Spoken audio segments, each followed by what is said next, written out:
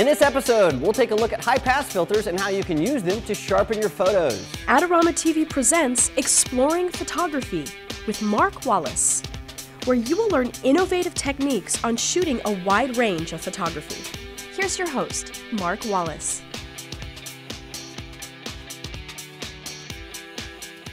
Hi everybody, you're watching another episode of Exploring Photography right here on Adorama TV. I'm Mark Wallace. Well, a few weeks ago on Exploring Photography, I created this image. It was to show you all about the different levels of black in an image, and we ran out of time. I wasn't able to do everything I wanted to do with the image, specifically the stuff in Photoshop, and so that's what we're going to do in this episode, because a lot of people said, why didn't you finish it? Show us what you want to do in Photoshop. So the stuff we're going to do in Photoshop really has to do with something called a high pass filter, and it helps us really bring out all of the different details in an image, and it's my favorite way to sharpen an image, and it's sort of like sculpting that image, giving it form and depth. It's really awesome. It's really, really subtle though, and so the issue is trying to do this in video, you might not be able to see all of the results as I see them, and so here are the suggestions I have for you.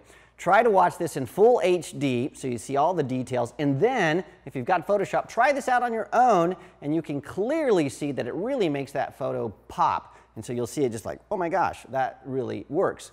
And so don't take my word for it, try it out for yourself. But without further ado, let's not waste any more time. Let's hop over into Photoshop and I'll show you how this works.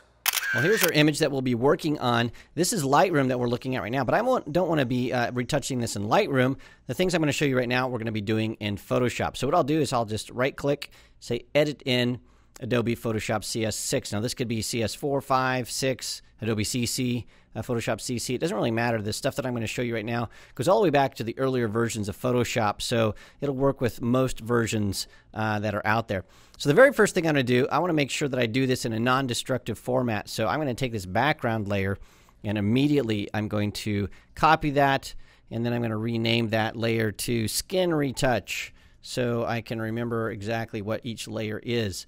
Now once I've done that, I'm going to take the normal healing brush, the spot healing brush, not the healing brush tool, but the spot healing brush tool, and then I'll zoom in here and we'll use the navigator to get around. I want to fix some of these beauty marks on Carissa's skin, so I'm just going to go in here and very quickly I'm just going to start touching these up, and we're not going to spend a lot of time doing this.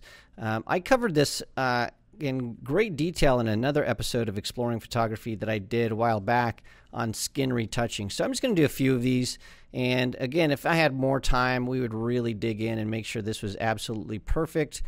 But for the demonstration purposes today, I'm just going to do a few of these just so you get an idea of what I would do. So normally I would spend a lot of time making sure that the skin was absolutely perfect, and I'd fix up the eyes just a little bit here so we don't have any kind of darkness right here. We get all that done. So you get the idea. So I'd spend more time doing that.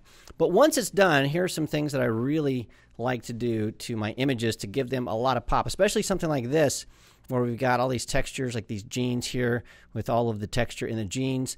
What I want to do is two things. I want to give it sort of a film look by adding some noise, and then the other thing I want to do is I want to make it a little bit sharper, but I don't want to use the sharpening tool. We're going to use a different filter to do that. So the very first thing I want to do is I want to sharpen things up.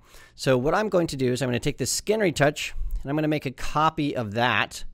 So I'll make a copy, and what I'm going to call this is Sharpen.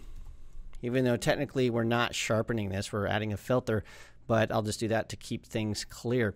So what we'll do here is we're going to go up to Filter, we're going to go to Other, and we're going to add a high pass filter. So I'm going to do this sort of exaggerated at first so you get an idea, and then I'll dial it down to what I would normally do. So what you do here is you can just take this radius and increase it until you see an outline of your subject. Now 8.7 is way too much, way too much. Normally I'd be down just so I can barely see an outline of my subject, somewhere maybe down in 1.2 range. But so you can see this in a video, I'm going to crank this up to about 4 pixels. And again, that's too much, but just for our purposes today so you can see what's happening, I'll do that. And then I'm going to say, okay. So now we have this sort of grayish thing right here. And then over here on our layers palette, we'll change that from normal to overlay And then watch what happens when I turn this on and off. It goes from sort of dull to bam, really sharp. And I'm going to zoom in here 100% so you can see how I can turn this off, turn it on. That really adds a lot of clarity to the subject. So I'm going to get rid of this, and we'll do it the right way. So again, I'm going to do a copy. And now that I have that, I'm going to call this high pass filter, since we know what it is now, not sharpening. High pass filter. We'll do filter, other, high pass. Then I'm just going to dial this into about 1.2, something like that. I just want to see the outline of eyes, nose, lips, something like that. So just very subtle. And so usually around 1 pixel or lower, maybe a little bit more is about where I end up being. So I'll say OK. Again, change this to overlay mode. And notice how that really makes things pop, makes things sharp. Specifically in areas of where there's hair. You can see that hair really starting to stand out. And then where there's texture, so the jeans, notice how that starts to stand out.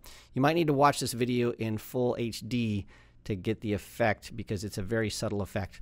Once we have that, the other thing I like to do is give this sort of a film look by adding noise, but I want to add the noise in a way that I can control it. So here's what we're going to do. We're going to go up to Layer, New Layer, and when we do that, we get this little New Layer dialog box. And I'm going to call this Noise. I always like to name my layers so I know what I'm doing. And then I'm also going to say Mode is going to be an Overlay Mode. Because once I do that, I can click this box here that says Fill with Overlay Neutral Color 50% Gray. Now, as soon as I hit OK, you're not going to see any change at all. So I'll do that. It looks like we have this invisible layer, which is sort of what it is. It's a container for us to be able to do things. For example, we can add noise to that invisible layer, and it will actually show up. So if we didn't have that 50% neutral gray, we couldn't do that. So I'm going to now go in here and say Filter, Noise, Add Noise, and then we'll keep this to about 4%, something that's really, really small. I'll make sure it's monochromatic. And I'll use Gaussian for the effect there. So we don't want to get crazy here. We want to keep this down to about the 4% mode. And so I'll say OK. And now when we go and look at this at full screen, we can now see that we have this noise overlay. And I like to apply noise to everything. I don't like to do it selectively, but some people do like to do it selectively. They like to take the noise off the lips and eyes and things like that. Well, doing it in this way, you can actually add a mask. And then in the mask, you can get just a normal brush, and then you can paint that noise on and off using a mask. And so maybe you don't want noise in the eyes, maybe you don't want noise on the lips and defining lines, things like that. So a lot of retouchers will selectively apply noise. I like to put it everywhere because it looks like more like film grain. The other thing you can do here is you can take the opacity down, so you can just give a subtle effect, and that sort of helps to smooth out our skin. So let's take a look. I'll turn off those 3 layers. That's where we started. It looks sort of dull, not very sharp. Doesn't have that film look. I'll turn on those 3 layers. And now look, we have something that is dramatically different. And so it's just a quick tip of using a fast skin retouch, a high pass filter, and then adding a layer which allows you to control the noise on your portrait. All right, well, that's one of my favorite editing techniques, the high pass filter, adding that noise on that sort of transparent secret layer there. And make sure you always do your stuff non-destructive. Add layers, make sure you label everything. And that's how it works. Now remember, we don't do a lot of Photoshop techniques here on Exploring Photography. I know Gavin Hoey does a ton, but if you want me to do more, just let me know. You can do that by commenting on the comment section right here below us if you're watching on YouTube, or just send me a note on Facebook or Twitter. I'm always there to listen to what you have to say. Now, speaking of that, don't forget that you should subscribe. You should subscribe. It's hard to say. You should subscribe to the Adorama YouTube channel so you don't miss anything from myself or all the other great presenters, because we have a lot of good stuff here, as well as over on the Adorama Learning Center, where people like Mason Resnick are writing articles that are awesome. So check it out and don't miss a single thing. And I'll catch you next time right here on Adorama TV.